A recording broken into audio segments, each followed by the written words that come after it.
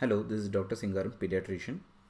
Today I'll be discussing about enteric fever, or the more commonly called name is typhoid fever. Coming to the etiology of this condition, as you all must be knowing, it is commonly caused by Salmonella enterica var typhi. But please remember 20% of the cases are caused by Salmonella paratyphi, which includes paratyphi A, B and C. Humans are the only known reservoirs for this particular condition, and the mode of spread is by fecal-oral route. A little bit about the pathogenesis of this condition. Suppose this is the bacteria. The bacteria first infects the intestinal epithelial cells, this area.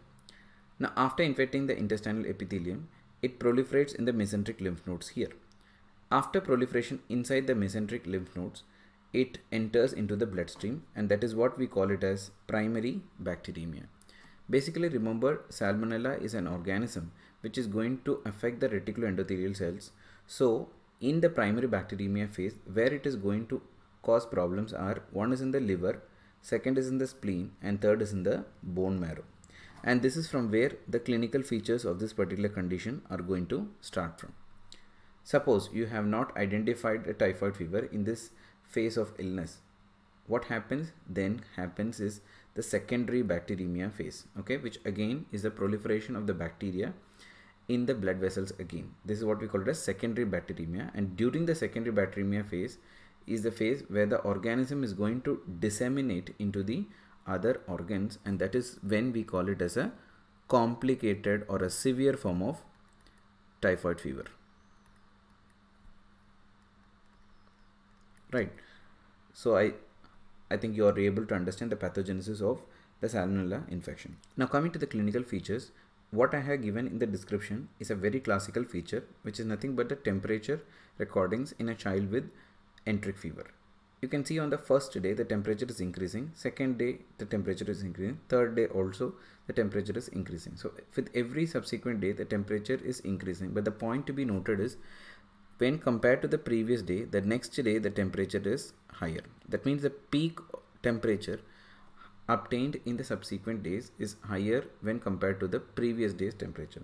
And this is what we characteristically called as a step ladder pattern of fever in enteric fever. Step ladder pattern of fever in enteric fever. Make a note of this. The second point to be noted here is these children also exhibit something called relative bradycardia. What is the meaning of this relative bradycardia? We are expecting tachycardia whenever there is a fever. The relationship is something like this. For every 1 degree rise in the temperature, the heart rate increases by around 10 to 15 beats per minute. But this increase is not observed in case of enteric fever, and that is what we call it as relative bradycardia. Other than this, the features noted in case of enteric fever are, one is a distended abdomen, which is what we call it as a tumid abdomen, then white coating of the tongue, and one more feature which you can notice is hepatosplenomegaly. Even though it is not commonly observed in our population, another important feature of this enteric fever is something we call it as the rose spots, named after the color, which is usually seen over the trunk during the course of illness in enteric fever. So coming to the investigations in case of enteric fever, as with any other fever, when you do the blood count, you will notice a characteristic finding. What is that? Unlike other bacterial infection where you generally expect an increase in the WBC count, here there are normal WBC count or even low WBC count. And one more important finding noted is eosinopenia. So in the first instance, it may appear even like a viral fever. But the point to be noted is that in case of enteric fever, there is usually associated ESR and CRP, which differentiate it from the viral infection. Another feature which can be noted is if you do the liver function testing, the liver enzymes will be elevated. It's not too much elevated, but elevated to something like 2 to 3 times the normal. And please note for your exams, SGOT is typically more elevated compared to SGPT. This is something which is important and should be noted. So what do you think are the definitive investigations which can be done? These investigations include the blood culture and the PCR. If they ask you the question, what is a gold standard for diagnosis of enteric fever, your answer should be blood culture. Without any doubt, it is always the blood culture. But there are few important issues which should be noted regarding blood culture. Please remember, Salmonella is something which can be easily grown with the help of the bile broth media or the automated systems like Bactec. But the problem is you have to take at least 5 ml of blood in case of children or 10 ml of blood in case of adults. That is the only thing which should be particularly noted. Second important thing is regarding the sensitivity of blood culture. Please remember the overall sensitivity of the blood culture is only 50%. This is a point which should be noted. It's only 50%. And the sensitivity is much more in the first week of illness compared to third or fourth week of illness.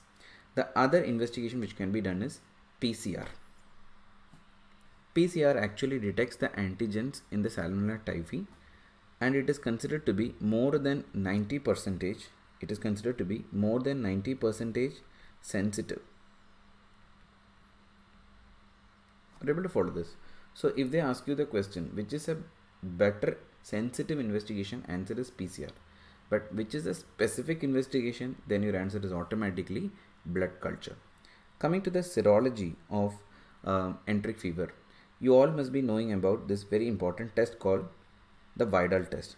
What is basically Vidal test? Vidal test detects the antibodies against the O antigen, which is the somatic antigen in Salmonella typhi, and against the H antigen, which is a flagellar antigen. So it basically detects anti-O titers and anti-H titers.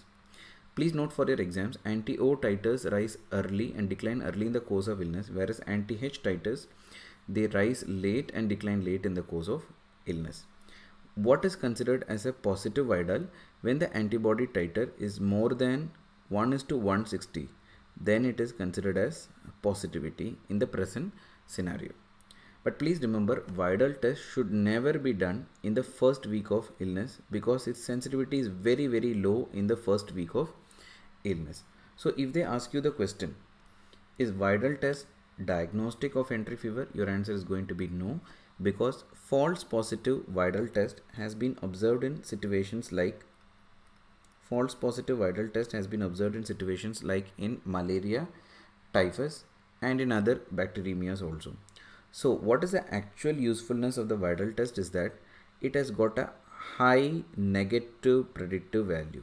That means if the Vidal test is negative in the appropriate clinical setting, you can actually rule out the diagnosis of enteric fever. So this point should be noted very clearly, and it's an important exam question as well. What is the usefulness of Vidal test? It has got high negative predictive value. The other tests include Typhi dot test, which is a rapid enzyme immunoassay and detects IgG and IgM antibodies to the antigens of Salmonella typhi. What we are now using is Typhi.m test, which selectively measures the levels of IgM antibodies against Salmonella typhi antigen. This test has got a very good sensitivity of 95%, and it is now being routinely done in many of the centers. The other tests include latex agglutination test, which has got a sensitivity of 100%. So it is supposed to be one of the best screening tests available. So the latex agglutination test has 100% sensitivity. And what is the next one? It is ideal Tubex test, which is based on O9 antigen, and it is supposed to be extremely specific test. But the limitation of this test is, again, they are not very commonly available and not very commonly used also. So commonly used tests are Vidal test and the Typhi.m test. Patient can develop complication from typhoid fever, which include the GI complication and neurological complication. Gastrointestinal complication usually occur in the second or third week of illness, and it is usually in the form of a GI bleeding. Now this bleeding occurs due to necrosis, necrotic Peyer's patch, which is eroding through the wall of the vessel. So it is usually bleeding. And if neurological complication occur, then it is termed as a severe enteric fever. The neurological complication usually result in delirium, coma, and obtundation. Okay, right. So complications are characterized by the presence of GI and or neurological involvement. Now coming to a very important topic in this Salmonella typhi infection is the condition of antibiotic resistance. Please note that the initial antibiotic which was used in typhoid fever was chloramphenicol, to which the bacteria became resistant within a few years. Then we tried cotrimoxazole and ampicillin, but at present most of the bacteria are MDR typhoid, which means they are resistant to the usual first line agent. What were the first line agent which were used? They include chloramphenicol, cotrimoxazole and ampicillin.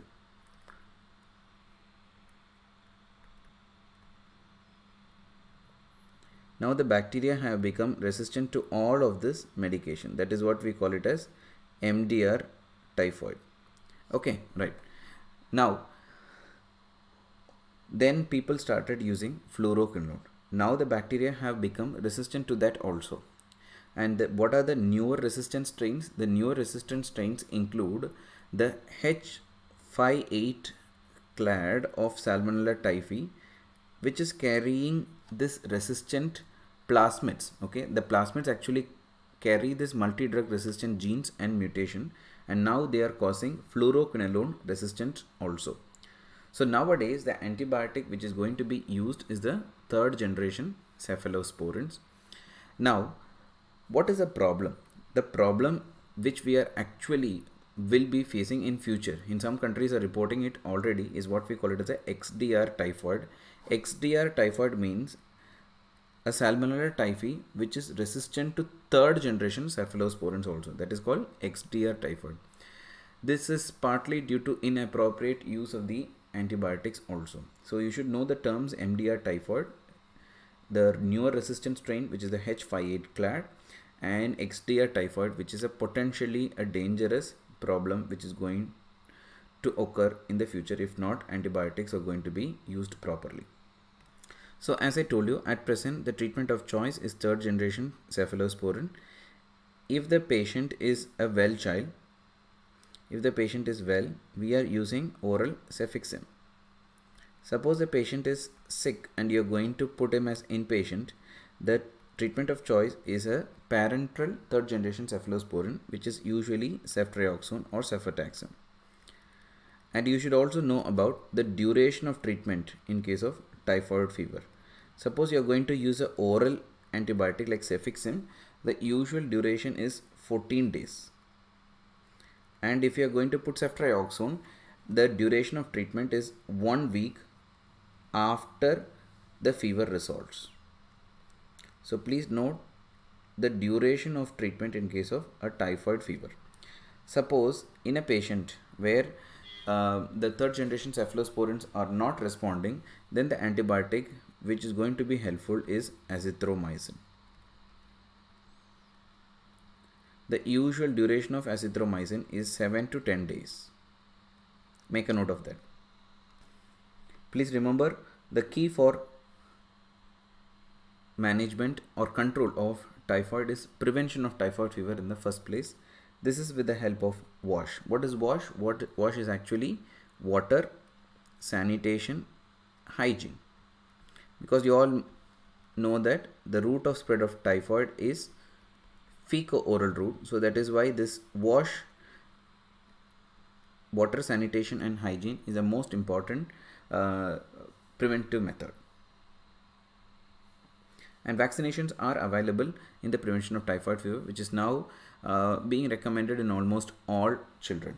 What are the vaccines which are available? The first vaccine is typhoid conjugate vaccine, which is indicated in children more than 6 months of age. And this is at present the recommended vaccine. Then next is polysaccharide vaccine, which is called VIPS, which is typhoid polysaccharide vaccine, and it is indicated for children above 2 years of age. One more vaccine is live attenuated oral typhoid vaccine, which is called TY21A vaccine, which is currently not available in India. And this is a vaccine which can be used only in children more than 6 years of age. So at present, what is the recommended vaccination? It is typhoid conjugate vaccine. So in summary, typhoid fever is a very important public health problem, and antibiotic resistance is the major concern. So appropriate use of antibiotics is always advised. The next is the Vidal. As I told you before itself, it has got a high negative predictive value in typhoid fever. The gold standard is of course going to be blood culture, but always remember low rate of positivity in the blood culture, especially when you do after the first week of illness. Always remember prevention is the key. It is the water, sanitation and hygiene which holds the key in prevention of typhoid fever. And please remember vaccination is also advised. And this is my Facebook page called Crop by Dr. Singaram, and I have a Telegram group also, Pediatric Recent Trends. The links I have given below in the description. Please like this page and subscribe to this. Please like this pages and subscribe to this channel. And please tell me whatever topics you need so that I can discuss in the future also. Thank you.